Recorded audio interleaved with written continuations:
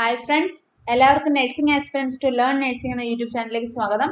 അപ്പോൾ കുറേ നാളായി നമ്മൾ ഒരാഴ്ചയോളം വീഡിയോസ് ഒന്നും ഇല്ലായിരുന്നു, ഷോർട്ട് വീഡിയോസ് മാത്രമേ ഉണ്ടായിരുന്നുള്ളൂ.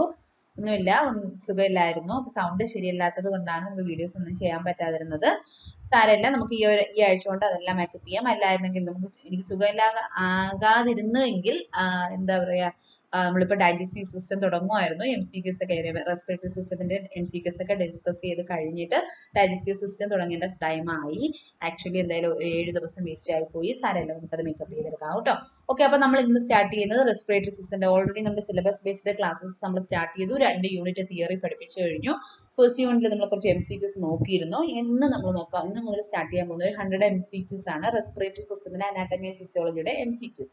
ഓക്കെ, അപ്പോൾ നമ്മുടെ വാട്സ്ആപ്പ് ഗ്രൂപ്പിൽ ടെലിഗ്രാം ഗ്രൂപ്പിൽ ജോയിൻ ചെയ്തിട്ടില്ലാത്തവരാണെങ്കിൽ നിങ്ങളുടെ ഡൗട്ട്സുകൾ ക്ലിയർ ചെയ്യാനും സ്റ്റഡി മെറ്റീരിയൽസ് ഒക്കെ കളക്ട് ചെയ്യാനും എന്തെങ്കിലുമൊക്കെ കാര്യം കമ്മ്യൂണിക്കേറ്റ് ചെയ്യാനൊക്കെ ഉണ്ടെങ്കിൽ നിങ്ങൾക്ക് ആ ഒരു ഗ്രൂപ്പിലൂടെ, ഈ ഗ്രൂപ്പിൽ നമ്മുടെ ഡിസ്ക്രിപ്ഷനിൽ എല്ലാ ഡീറ്റെയിൽസും കൊടുത്തിട്ടുണ്ട്. ഗ്രൂപ്പിൻ്റെ ഏത് ഗ്രൂപ്പിൽ ജോയിൻ ചെയ്യാനുള്ളതായാലും അതിൻ്റെ ലിങ്ക് കൊടുത്തിട്ടുണ്ട്, നിങ്ങൾക്ക് അതുവഴി ജോയിൻ ചെയ്യാവുന്നതാണ്.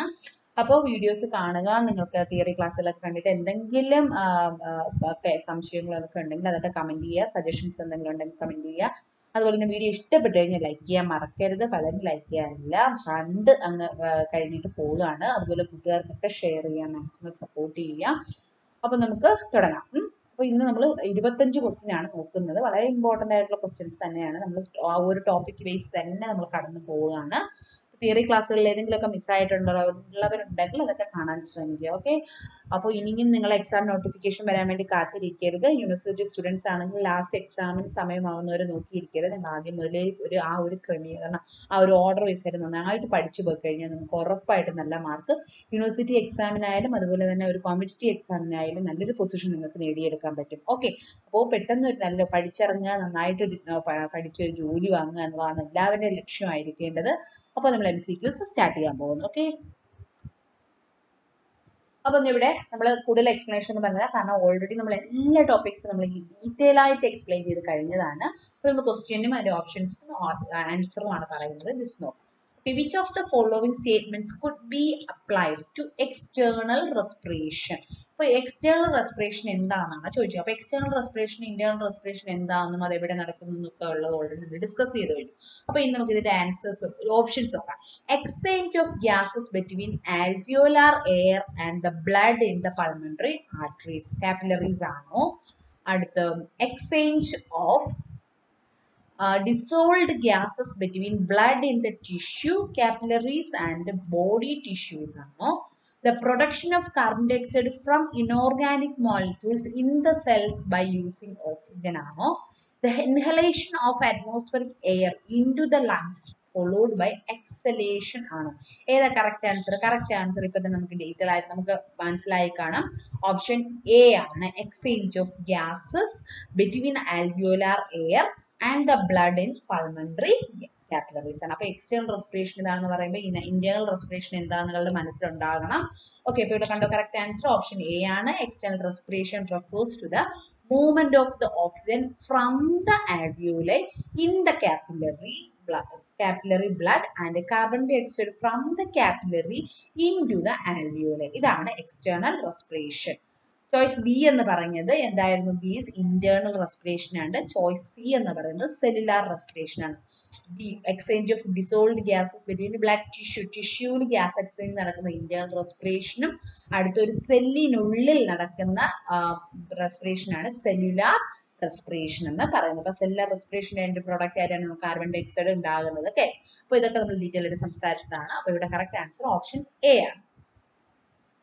നെക്സ്റ്റ്, രണ്ടാമത്തെ question. Which anatomical structures does the conducting zone of the lower respiratory tract contain? അതായത് കണ്ടക്ടിങ് സോൺ എന്നും റെസ്പിറേറ്ററി സോൺ എന്നും പറഞ്ഞിട്ട് രണ്ട് റെസ്പിറേറ്ററി സിസ്റ്റം പഠിപ്പിച്ചോളാം. ആദ്യം തന്നെ പറഞ്ഞു എന്താണ് കണ്ടക്ടിങ് സോണും എന്താണ് റെസ്പിറേറ്ററി സോണും എന്ന് പറഞ്ഞിട്ടുണ്ട്. അപ്പോൾ ഈ കണ്ടക്ടിങ് സോണിൽ വരുന്ന ലോവർ റെസ്പിറേറ്ററി ട്രാക്റ്റിലുള്ള പാർട്ട് ഏതാണെന്ന് ചോദിച്ചിരിക്കുന്നത്. Okay, option A Eustachian tube ഉണ്ട്, ലാരിങ്സ് ഉണ്ട്, ട്രക്കിയ ഉണ്ട്. Primary, secondary, tertiary, bronchi and bronchioles. Next, nurses, conchae, olfactory mucosa and sinuses. Option D, nasopharynx and larynx. Correct option B ആണ്. Conducting സോണിൽ lower respiratory ട്രാക്റ്റിലുള്ള conducting zone എന്ന് പറയുന്നത് ഏതാണ്? നമ്മുടെ B ആണ് അല്ലേ. അപ്പോൾ ഇവിടെ എന്തൊക്കെ വരുന്നത്? പ്രൈമറി, സെക്കൻഡറി, ടെർഷ്യറി ബ്രോങ്കെ ആൻഡ് ബ്രോങ്ക്യൂൾസ് ആണ് അല്ലെ. കണ്ടക്ടിങ് സോൺ എന്ന് പറയുന്നത് distal to the trachea and before the alveoli. ആൽവിയോലയ്ക്ക് മുന്നേയുള്ള പാർട്ടിനെയാണ് നമ്മൾ കണ്ടക്ടിങ് സോൺ എന്ന് പറയുന്നത്. ആൽവിയോലയും ആവുമ്പോൾ അത് റെസ്പിറേറ്ററി സോൺ ആയിട്ട് മാറും. Okay okay, correct option B ആണ്. കണ്ടക്ടിങ് സോൺ എന്ന് പറയുന്നത് ട്രക്കിയയ്ക്ക് താഴെ ആൽവിയോലയ്ക്ക് മുന്നിലുള്ള പാർട്ടിനെയാണ് കണ്ടക്ടിങ് സോൺ എന്ന് പറയും. Next, third question. What is the function of cilia on the cells that in the bronchial? Respiratory system പഠിച്ചപ്പോൾ അതിൽ ഓരോ ഓർഗൻസിന്റെയും ഉള്ളിൽ വരുന്ന സെൽ ഏതാണെന്നും അതിൽ സീലിയ ഉണ്ടോ ഇല്ലയോ എന്നതൊക്കെ നമ്മൾ പറഞ്ഞിരുന്നു അല്ലെ. അപ്പോൾ ബ്രോങ്കിയൽ ട്രീയില് ഉള്ള സെല്ലിനകത്ത് സീലിയയുടെ ഫംഗ്ഷൻ എന്താണെന്നാണ് അത് ചോദിക്കുന്നത്. Option A, they help mix the inhaled fresh air with the residual air contained in the bronchial tree. Bronchial tree inhale ചെയ്ത fresh air അവിടെ തങ്ങി നിൽക്കുന്ന residual airഉം തമ്മിൽ മിക്സ് ചെയ്യാൻ വേണ്ടി സഹായിക്കുന്നതാണ് cilia. They slow the movement of air to allow for efficient exchange of gases. അതായത് air movement slow ചെയ്യിപ്പിക്കാൻ സഹായിക്കുന്നതാണ്. അതായത് വളരെ സ്ലോ ആക്കി maximum gas exchange സാധ്യമാക്കുന്നതാണോ. They move the mucus on the cell surface up out of the bronchial tree ആണ്. അതായത് bronchial ട്രീക്ക് പുറത്തോട്ട് മ്യൂക്കസിനെ പുറന്തള്ളുന്നതിന് move ചെയ്യിപ്പിക്കുന്നതിന് സഹായിക്കുന്നതാണോ അതോ they filter particles from inhaled air ആണ്. ഇൻഹെയിൽഡ് എയറിലുള്ള പാർട്ടിക്കിൾസ്, ഫോറിൻ പാർട്ടിക്കിൾസ് എന്തെങ്കിലും മറ്റു പൊടിപടലങ്ങൾ എന്തെങ്കിലും ഉണ്ടെങ്കിൽ അതിനെ ഫിൽട്ടർ ചെയ്യുകയാണ്. ഇതിൽ ഏതാണ് സീലിയയുടെ ഫംഗ്ഷൻ? കറക്റ്റ് ഓപ്ഷൻ സി ആണ്. നമ്മുടെ സീലിയയുടെ ഫംഗ്ഷൻ എന്താണ്? മ്യൂക്കസ് മൂവ് ചെയ്യിപ്പിക്കുക എന്നുള്ളതാണ്. ദേ move the mucus on the cell surface up out of the bronchial tree. Bronchial ട്രീയിൽ അവിടെ എന്ത് ചെയ്യുന്നു? എല്ലാ ഭാഗത്തും സീലിയയുടെ ഫംഗ്ഷൻ എന്താണ്? മ്യൂക്കസ് മൂവ് ചെയ്യുക, അല്ലെങ്കിൽ എന്തെങ്കിലും ഡബ്രിസ് എന്തെങ്കിലും ഉണ്ടെങ്കിൽ അതിനെ ട്രാപ്പ് ചെയ്യുക എന്നൊക്കെയുള്ളതാണ് അതിന്റെ function. Correct option C. The beating of the cilia moves mucus lying on the surface of the epithelium of the conducting zone and any contained dust up out of the bronchial tree. Clear? Next one, fourth question. One of the following statements is correct. Which one? The visceral pleura is attached to the chest wall and parietal pleura is attached to the lung. അപ്പോൾ നമ്മൾ pleura already നമ്മൾ detail ആയിട്ട് discuss ചെയ്തിരുന്നു. ഏത് ഭാഗത്ത് attach ചെയ്തു എന്നുള്ളത്, ഏതൊക്കെയാണ് ലേയേഴ്സ് എന്നുള്ളത് എല്ലാം പറഞ്ഞിരുന്നു. അപ്പോൾ അതൊക്കെ കാണാത്തവർ അതൊക്കെ എടുത്ത് കാണണം കേട്ടോ. വിസറൽ പ്ലൂറ അറ്റാച്ച് ചെയ്തിരുന്നത് ചെസ്റ്റ് വാളിലും പരേറ്റൽ പ്ലൂറ ലങ്ങിലുമാണ് അറ്റാച്ച് ചെയ്തിരിക്കുന്നത് പറഞ്ഞു. അടുത്ത The two lungs and their associated structures are known as pneumothorax. Pneumothorax എന്ന് പറയുന്നത് രണ്ട് ലങ്ങിനെയും ലങ്ങിന്റെ അസോസിയേറ്റഡ് സ്ട്രക്ചറിനെയും ചേർത്താണ് പറയുന്നത്. The hilum is a serous membrane that surrounds each lung separately. Hilum എന്ന് പറയുന്നത് ഒരു സീറസ് മെംബ്രെയിൻ ആണ്. ലങ്സിനെ കവർ ചെയ്ത് കാണുന്ന സീറസ് മെംബ്രെയിനെയാണ് ഹൈലം എന്ന് പറയുന്നത്. ആണോ? അല്ല. A negative pressure is maintained between two lungs of pleura. രണ്ട് ലങ്സിന് ഇടയ്ക്ക് ഒരു നെഗറ്റീവ് പ്രഷർ മെയിൻറ്റെയിൻ ചെയ്യുന്നുണ്ട്. ഇതിൽ ഏതാണ് correct? Option D. A negative pressure is maintained between the two lung pleura. അതാണ് കറക്റ്റ് ഓപ്ഷൻ എന്ന് പറയുന്നത്. അപ്പോൾ ഇവിടെ കറക്റ്റ് ഓപ്ഷൻ ഡി ആണ്. The parietal pleura attached to the chest wall and visceral pleura എന്ന് പറയുന്നത് ലങ്സുമായിട്ട് അറ്റാച്ച് ചെയ്യും. ഇപ്പോഴും വിസറൽ എന്ന് പറയുമ്പോൾ നമ്മുടെ ആ ഓർഗനുമായിട്ട് അറ്റാച്ച് ചെയ്യുന്നതെന്ന് ഓർത്തിരിക്കുക. In very close contact but separated by pleura within which where there is a pressure that is less than atmospheric pressure. നമ്മൾ ഓൾറെഡി പ്രഷർ വേരിയേഷൻസ് എല്ലാം പഠിച്ചിരുന്നു. അവിടെ തന്നെ നമ്മൾ പറഞ്ഞു എന്താണ് നമ്മുടെ പ്ലൂറ ഇൻട്രാ പ്ലൂറൽ പ്രഷർ എന്ന് പറയുന്നത് നെഗറ്റീവ് പ്രഷർ ആണ്. അതായത് അറ്റ്മോസ്ഫിയറിക് പ്രഷറിനേക്കാൾ കുറവാണ് എന്ന് പറഞ്ഞത്. ശരിയായിട്ടില്ല. This means that lungs are stuck to the chest wall and they expand when it does. Next one, fifth question. What term is applied to the volume of air that moves into the lungs while breathing at rest? റെസ്റ്റിലായിരിക്കുന്ന സമയത്ത് നമ്മൾ breath ചെയ്യുമ്പോൾ ലങ്സിനുള്ളിലോട്ട് കയറുന്ന ആ volume of എയറിനെ എന്താണ് പറയുന്നത്? Lungs volumes and capacities and anatomical dead space, ഇതൊക്കെ physiological dead space, ഇതെല്ലാം നമ്മൾ പഠിച്ചതാണ് അല്ലേ. അപ്പോൾ അവിടെ നമ്മൾ നോർമൽ റെസ്റ്റിലായിരിക്കുമ്പോൾ ഇൻസ്പയർഡ് ആകുന്ന എയറിനെ എന്താ പറയുന്നതെന്നാണ് ക്വസ്റ്റ്യൻ. അനാറ്റമിക്കൽ ഡെഡ് സ്പേസ് എന്നാണോ, ഇൻസ്പിരേറ്ററി റിസർവ് കപ്പാസിറ്റി എന്നാണോ, ടൈഡൽ വോളിയം എന്നാണോ, റെസിഡ്യൂൽ വോളിയം എന്നാണ് പറയുന്നത്? ഏതാ പറയുന്നത്? Option C, tidal volume. But lungs volumes and capacities ഒരു ഷോർട്ട് വീഡിയോ ചെയ്തിട്ടുണ്ട്. ഷോർട്ട് വീഡിയോ അല്ല, ഒരു 20 minutes ഒരു ക്ലാസ് ചെയ്തിട്ടുണ്ട്. അത് നിങ്ങളെല്ലാവരും കാണുക. Correct option C, tidal volume moves into the lungs and out with each completed inhalation at rest.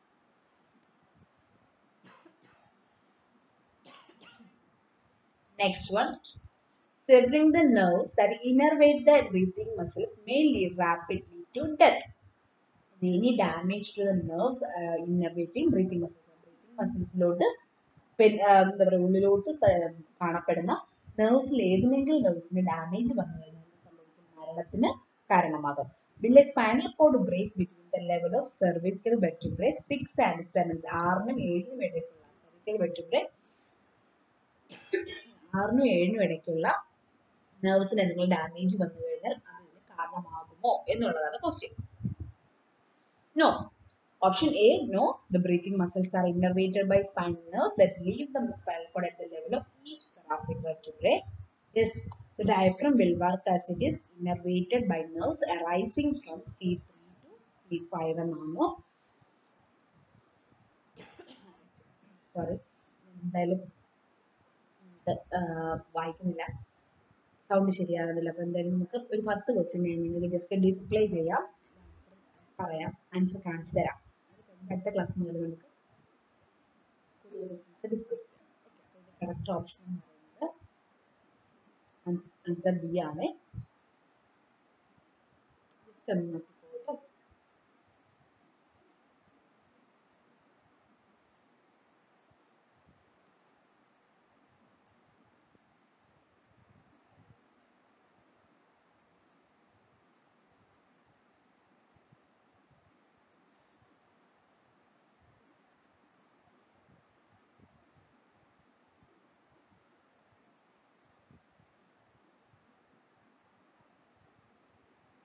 രണ്ടാമത്തെ ക്വസ്റ്റ്യൻ ഓൾറെഡി നമ്മൾ ഇന്റർണൽ എക്സ്റ്റേണൽ ഡിസ്കഷൻ ഒക്കെ എല്ലാ ക്വസ്റ്റ്യൻസിന്റെയും ടോപ്പിക്സുകൾ ഡിസ്കസ് ചെയ്തിട്ടുണ്ട് കേട്ടോ.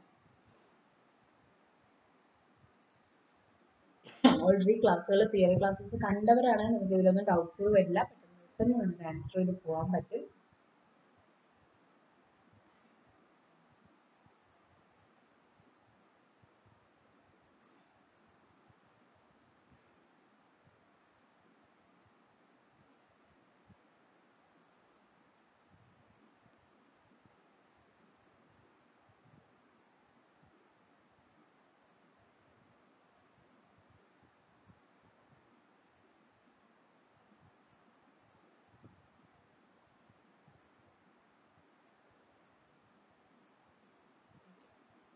അപ്പോൾ നമ്മുടെ 10 ക്വസ്റ്റ്യനിൽ നമ്മളത് നിർത്തുകയാണ്. നെക്സ്റ്റ് 22 ക്വസ്റ്റ്യൻസ് നോക്കണം വിചാരിച്ചതാണ്. സൗണ്ട് ശരിയാകുന്നില്ല, നിങ്ങൾക്ക് ഡിസ്റ്റർബൻസ് ആകും. എന്തായാലും നമുക്ക് അടുത്ത ക്ലാസ്സിൽ ബാക്കിയുള്ളത് നോക്കാം. അതുകൊണ്ട് കുറച്ചുകൂടി ഒന്ന് ക്ലിയർ ആവട്ടെ. ഓക്കെ, എല്ലാവരും നന്നായിട്ട് പഠിക്കൂ, കുട്ടികൾക്ക് ഷെയർ ചെയ്യൂ, സജഷൻസ് കമൻസ് ഒക്കെ എഴുതാൻ മറക്കണ്ട. വീഡിയോ ഇഷ്ടപ്പെട്ടു കഴിഞ്ഞാൽ ലൈക്ക് ചെയ്യാനും മറക്കണ്ട. Okay, by.